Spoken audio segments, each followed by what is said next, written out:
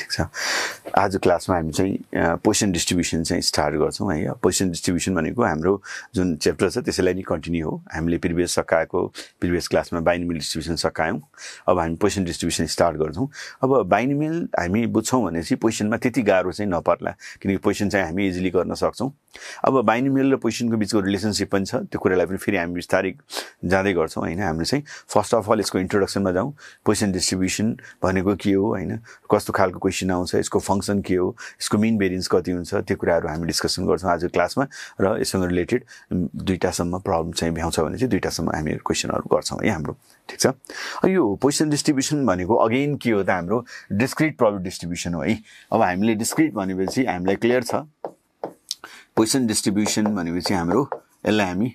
Discrete probability distribution भनेर define गर्छौं है अब डिस्क्रिट भन्दाखेरि हामी अलरेडी वेल नोन नै छौं डिस्क्रिट भनेपछि हामी के बुझ्नु पर्यो त जति पनि भ्यालुजहरु आउँछ सबै राउन्डेड फिगरमा होल नम्बर भ्यालुजहरु आउँछ भनेपछि अब पोइसन डिस्ट्रिब्युसन हामीले स्टार्ट गर्दा बाइनोमियल र पोइसनको लिंकेज पनि छ त्यसलाई हामी फेरि विस्तारै गर्छौं एक्चुअलमा यो डिस्ट्रिब्युसन भनेको ओरिजिनेट भएको बाइनोमियलबाटै हो तैपनि अब इनिशियली म यसको फंक्सन राख्छु त्यसपछि यसको रिलेसनशिपमा फेरि हामी लाग्छौं है भनेपछि अब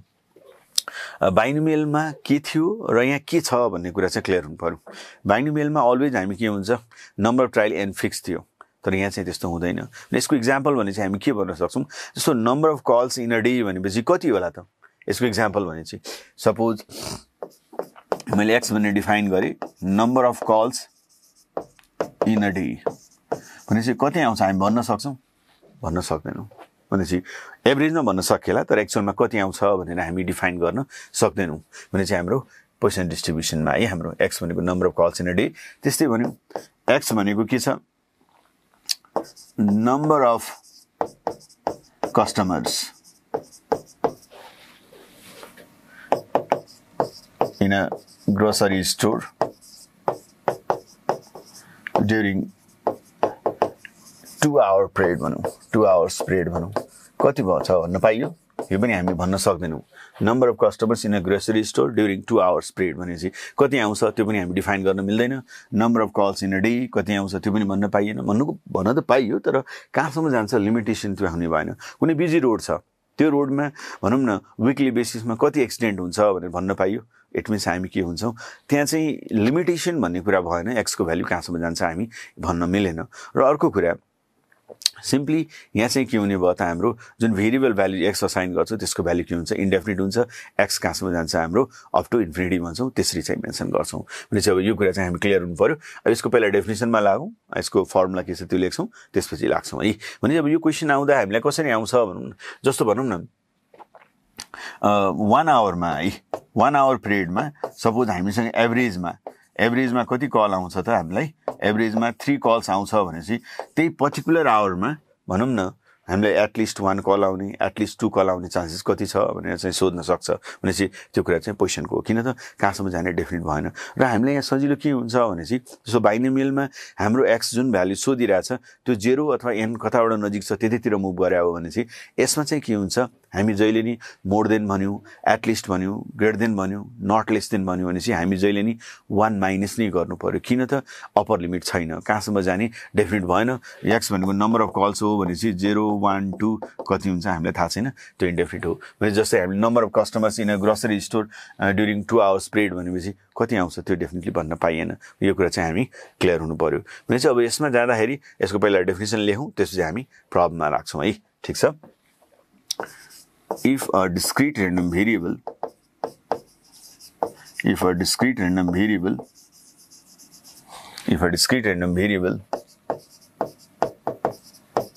x follows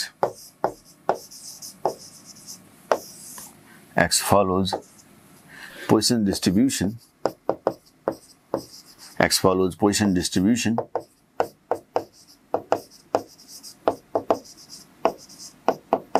with parameter lambda के हुन्छ हाम्रो if a discrete random variable x follows Poisson distribution with parameter lambda then its probability mass function then its distribution को है हाम्रो चाहिँ lambda then the probability mass function कति आउँछ then its probability mass function is given by कति हुन्छ probability of x भनेपछि e to the power minus lambda to the power x by कति हुन्छ x factorial हुन्छ and where x moves मैले भनिहाले अघि नै हाम्रो x को भ्यालु इन्डेफिनिट हुन्छ and lambda must be finite where lambda भनेको के हो त हाम्रो चाहिँ where lambda भनेको एभरेज भ्यालु हो भने चाहिँ अब त यहाँ हामीले सजिलो के भयो त x को भ्यालु इन्डेफिनिट भएको हुनाले कहाँसम्म जाने भन्ने कुरा क्लियर भएन हामी यो कुरा चाहिँ क्लियर हुनु पर्यो र हामीले जस्ट ल्याम्डा भएपछि पुग्यो एभरेज भ्यालु भएपछि हामी इजिली क्याल्कुलेसन गर्न सक्छौं है अब भनौं न यसको जसरी बाइनोमियल डिस्ट्रिब्युसनको मिन कति थियो एनपी थियो भेरिएन्स एनपी क्यू थियो सिमिलरली यसको मिन चाहिँ ल्याम्डा हुन्छ भेरिएन्स पनि कति हुन्छ ल्याम्डा नै हुन्छ है र सिम्बलमा लेख्दाखेरि हामी कसरी लेख्छौं त एउटा लेखिहाल्ने हामीले यसमा चाहिँ note if x follows Poisson distribution with parameter lambda यसलाई हामी कसरी रिड गर्छौं यो टर्मलाई हामीले चाहिँ यो भनेको that is x follows Poisson distribution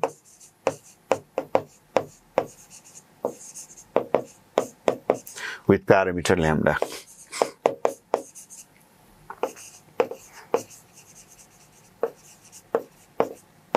यो हुँदाखेरि if x follows p lambda भनेपछि यसलाई रिड कसरी गर्ने x follows Poisson distribution with parameter lambda then कति हुन्छ mean and variance of the distribution then mean पनि कति हुन्छ lambda नै हुन्छ र variance पनि कति हुन्छ हाम्रो lambda नै हुन्छ यो कुरा चाहिँ हामी क्लियर हुनु पर्यो ठीक छ भनेपछि अब बाइनोमियल र पोजिसन अलमोस्ट सेम नै हो तर उता डेफिनेट नम्बर अफ केसेस हुन्थ्यो x को भ्यालु त्यहाँसम्म जान्छ यहाँ चाहिँ कहाँसम्म जाने भन्ने कुरा फिक्स भएन यहाँ अलवेज हामी कहाँसम्म जान्छौं त 0 देखि हामी इन्डेफिनिट हुन्छ इन्फिनिटी भनेर डिफाइन गर्छौं र average value must be finite यो कुरा चाहिँ हामी क्लियर चाहिँ हुनुपर्छ है यसमा अब यसको रिलेटेड प्रब्लम्सहरुमा जाउँ अलरेडी मैले एक्जाम्पल भनिसके हाम्रो इन्डेफिनिट नम्बर अफ केसेस हुन्छ यहाँ हाम्रो चाहिँ ल ठीक छ जस्तो क्वेशन 1 मै जाउँ हामीले एकचोटी हेरौं है गिवन कति दिएको छ ल्याम्डा को भ्यालु 4.2 दिएको छ फर पोजिसन डिस्ट्रिब्युसन फाइन्ड ए मा के भन्छ probability of x greater equals to 5 find गर भन्छ बी मा के भन्छ प्रोबेबिलिटी अफ x 8 र सी मा के भन्छ probability of x less than 2 भनेपछि अब यो भ्यालुजहरु फाइन्ड गर्दाखेरि हामीलाई त अहिले त क्लियर छ यो प्रब्लम त बाइनोमियलकै हो सिधै फंक्सनमा राखेर हामी क्याल्कुलेट गर्न सक्छौं तर जब वर्ड प्रब्लम आउँछ त्यहाँ चाहिँ हामी क्लियर हुनु पर्यो है हाम्रो भनेपछि अब के छ पहिला फंक्सन लेखौं त्यसपछि हामी स्टार्ट गर्छौं है if x follows p lambda where lambda भनेको एभरेज भ्यालु है then its probability mass function then कति हुन्छ हाम्रो फंक्सन probability of x भनेपछि e to the power minus lambda to the power x by x factorial and x कहाँसम्म जान्छ 1 2 गरेर इन्डेफिनिट हुन्छ and lambda must be finite ल हेरौं अब a नम्बरमा जाउँ a नम्बरले के भन्छ हामीलाई चाहिँ probability of x greater equals to 5 है अब एउटा कुरा के क्लियर हुनु पर्यो अलरेडी हामीले भनिसकेका छौं यहाँ x को भ्यालु कहाँसम्म जान्छ भने चाहिँ एक्चुअलमा इन्फिनिटी भन्छ इन्डेफिनिट हो अब जहिले पनि एटलिस्ट आयो मोर देन आयो ग्रेटर देन आयो नट लेस देन आयो जहिले नि हामीले के गर्नु पर्यो रिभर्स नै गर्नु पर्यो भनेपछि एटलिस्ट 5 भने चाहिँ कति हुने भयो त अब हाम्रो 1 minus probability of x less than 5 भनेपछि यसले कुन कुन भ्यालुजहरु कन्सिडर गर्छ 1 minus x0 x1 x2 x3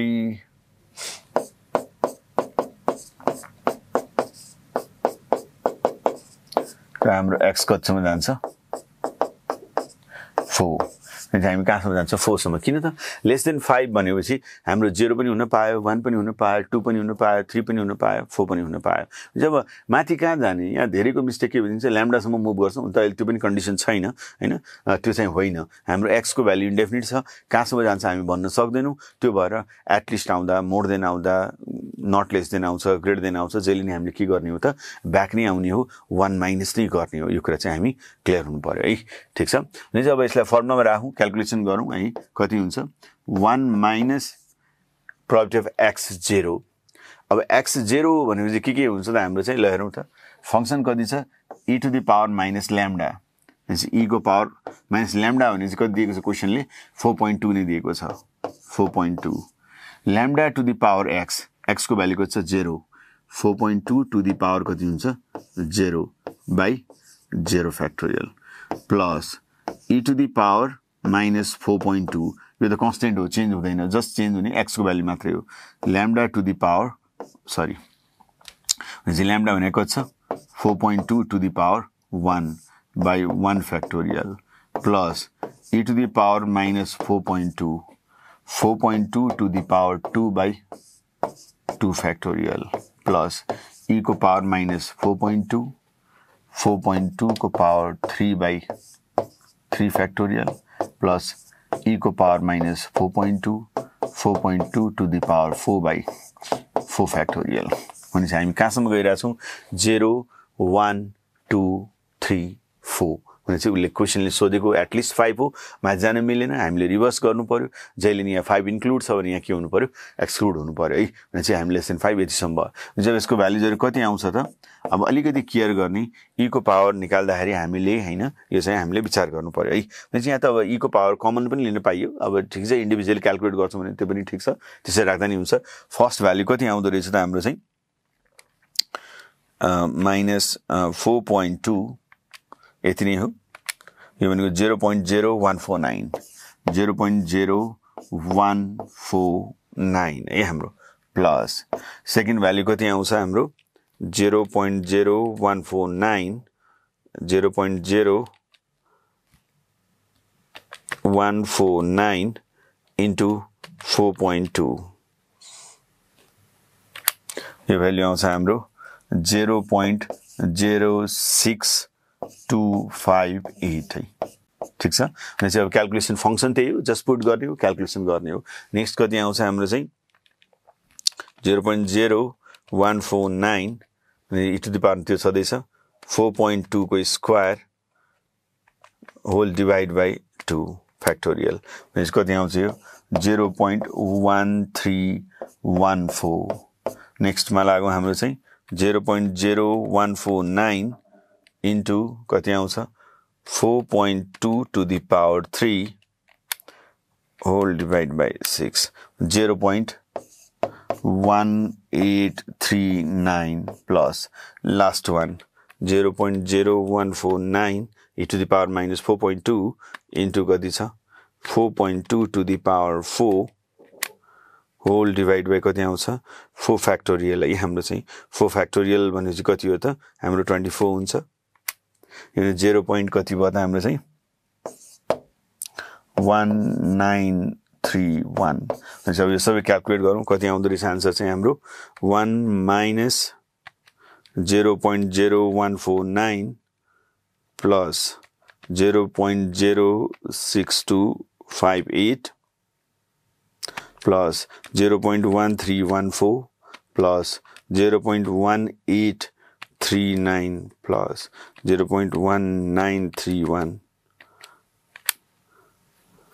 0.41 कति आउँछ हाम्रो चाहिँ 41 ठिकै छ 4138 छ भनेपछि हामीले सबै क्याल्कुलेट गरेर कति आयो त 0.4138 अथवा 4141 मैले त्यही आइरा छ डेसिमलले हो के फरक परेन हाम्रो इट मीन्स हामीले के प्रोबेबिलिटी फाइन्ड गर्यौं at least 5 अब यसमा के क्लियर हुनुपर्छ मैले अलरेडी भने हाम्रो x को भ्यालु कहाँसम्म जान्छ भन्ने कुरा डेफिनेट हुँदैन त्यो भएको हुनाले at least भन्यो at most भन्यो अलवेज हामी के गर्नु पर्यो सरी at least भन्छ मोर देन भन्छ ग्रेटर देन भन्यो नट लेस देन भन्यो जहिले नि हामी 1 माइनस गर्नै पर्यो किन त हाम्रो x को भ्यालु जुन भेरिएबल छ त्यो कहाँसम्म जान्छ हामी डेफिनेटली भन्न सक्दैनौं अब सिमिलरली हामी x भनौं न 8 पनि फाइन्ड गर्न सक्छौं x लेस देन 2 पनि अब x 8 भनेको त एक्ज्याक्टली 8 हो अब x लेस देन 2 भनेपछि अब यहाँ हामीले लेस भनेपछि अब लेसै आउनु पर्यो मा जाने कुरै भएन भनेपछि c मा x लेस देन 2 भने चाहिँ हामीले कुन कुन भ्यालुजहरु फाइन्ड गर्नु पर्यो x0 x1 हाम्रो कति छ x लेस देन 2 हैन भनेपछि हामी x लेस देन 2 छ भनेपछि इट मिन्स हाम्रो 0 र 1 मात्रै हो भनेपछि हामीले अलरेडी क्याल्कुलेट गरिसकेका छौं 0 आउने चान्सेस कति छ माथि चाहिँ 0.0149 प्लस अब हाम्रो x1 आउने चान्सेस कति छ 0.06258 है यो सम गरेर चाहिँ हाम्रो रिक्वायर्ड आन्सर चाहिँ आउँछ ठीक छ अब लागौं हामी चाहिँ नेक्स्ट प्रब्लममा ल हेरौं 2 नम्बरमा हेरौं यहाँ हाम्रो चाहिँ अब 2 नम्बरमा के कुरा मेन्सन गरेछ उले के भन्छ calculate the mean and variance of the position variable. अब हामी अलरेडी वेल नोन छौँ, हामीले चाहिँ म फेरि थ्योरीमा गएँ, हामीले चाहिँ के भनेको थियौँ त, ल हेरौँ है, मिन र भेरिएन्स कति हुन्छ बाइनोमियलको, मिन पनि ल्याम्डा भेरिएन्स पनि के हुन्छ ल्याम्डा हुन्छ भने चाहिँ उसले मिन र भेरिएन्स फाइन्ड गर भने चाहिँ हामीले एउटै भ्याल्यु फाइन्ड गर्दा दुईटै कुरा पाउने हो। किन त उसले मिन फाइन्ड गर भने चाहिँ भेरिएन्स पनि त्यही हो, मिन एन्ड भेरिएन्स भने चाहिँ हामीले एउटा कुरा फाइन्ड गरे हामीलाई पुग्यो है। भने चाहिँ अब हाम्रो क्वेसनमा के छ, calculate the mean and variance of a Poisson distribution अथवा Poisson variable x if we have x4 and x5 भनेपछि अब x4 x5 बाट रिलेसन डेभलप गरौँ, त्यसपछि लाग्छौँ है। ल हेरौँ त, हामीलाई क्वेसन नम्बर 2 मा के दिएको छ, given probability of x4 is equals to probability of कति छ हामीसँग x5, यो हामीलाई गिभन छ र फाइन्ड गर्नुपर्ने mean and variance what, mean पनि वाट एन्ड भेरिएन्स पनि वाट है। यो दुईटा भ्यालुजहरू हामीले के गर्नु पर्यो, यो फाइन्ड गर्नु पर्यो। अब हामीलाई क्लियर नै छ हाम्रो डिस्ट्रिब्युसनमा के हुन्छ त, if x follows p lambda then कति हो त, देन मिन र भेरिएन्स दुईटै इक्वल हो, यो भने कति हो त ल्याम्डा नै हो, एन्ड यसको फंक्सन कति हो त, फंक्सन भने चाहिँ हामीले सिम्पली कसरी लेख्छौँ त, probability of x equals to x भनेपछि e to the power minus lambda, lambda to the power x by x factorial हो। x त अब कहाँसम्म जान्छ यो भन्नै सकिएन हैन, 1 टु इन्डेफिनिट हो, इन्फिनिटी भनौँ हैन, हाम्रो x 1 टु इन्फिनिटीसम्म चाहिँ जान्छ है। ल हेरौँ, अब हामी लाग्नु पर्यो, हामीसँग दिएको रिलेसन कति छ, वी हेभ x4 x5 भनेपछि अब यो जुन फर्मुला छ त्यो फर्मुलामा 1 बाई 1 हामीले के गर्नु पर्यो, सुरुमा x4 राखौँ इक्वेसन यसमा राख्ने, एन्ड देन यो x5 लाई पनि लगेर यहाँ राख्ने, देन दुईटैलाई सल्भ गर्ने हामी इजिली एभरेज भ्यालु चाहिँ पाउँछौँ है। ल कति हुन्छ त, नाउ अब x4 त्यो फर्मुलामा राख्दा कति आउँछ, ल्याम्डा त हामीले फाइन्ड गर्ने हो, ल्याम्डा हुन्छ र अरु कति आयो त हाम्रो चाहिँ lambda to the power 4 by 4 factorial plus sorry equals to कति हुन्छ, नेक्स्ट भ्यालु 5 छ, e to the power lambda, lambda to the power 5 है बाई कति हुन्छ हाम्रो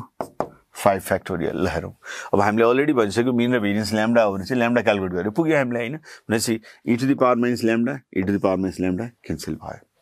ठीक छ। अब हेरौँ त, ल्याम्डा टु द पावर 4 छ, यो पुरैले हाम्रो कति भयो त, एउटा ल्याम्डा उता बाँकी रह्यो भनेपछि यसले के इन्डिकेट गर्यो, it implies lambda equals to 5 factorial by 4 factorial, यो भने कति हुन्छ 5 नै हुन्छ, हामीलाई अलरेडी क्लियर छ 5 फ्याक्टोरियल भनेको 5 into 4 into 3 into 2 into 1 and similarly 4 factor 4 into 3 into 2 into 1 भनेपछि सबै क्यान्सल आउट भयो, जस्ट रिमेनिङ के हो त 5 नै हो। भनेपछि यसले के इन्डिकेट गर्यो, हाम्रो मिन र भेरिएन्स दुईटै के हुँदो रहेछ, हाम्रो 5 नै हुँदो रहेछ है। भनेपछि therefore the mean and variance of the distribution हामीले फाइन्ड गर्नुपर्ने, फाइन्ड द मिन, देयरफोर कति रहेछ, मिन इक्वल्स टु पनि 5 रहेछ एन्ड भेरिएन्स पनि कति रहेछ हाम्रो चाहिँ यो पनि 5 नै रहेछ। भनेपछि हामीले अब नर्मली यो क्वेसन हामीलाई 2 मार्क्समा सोधिरहेको छ, कहिले एकचोटि 5 मार्क्स भने जस्तो लाग्छ मलाई, तर नर्मली 2 मार्क्सको लागि चाहिँ सुटेबल क्वेसन हो, हाम्रो ग्रुप एमा चाहिँ आइरा हुन्छ है। यदि फुल कोर्स पढ्न चाहनुहुन्छ भने आज नै डाउनलोड गर्नुहोस् eVidhya app. eVidhya app play store र एप स्टोरमा सर्च गरी डाउनलोड गर्न सक्नुहुन्छ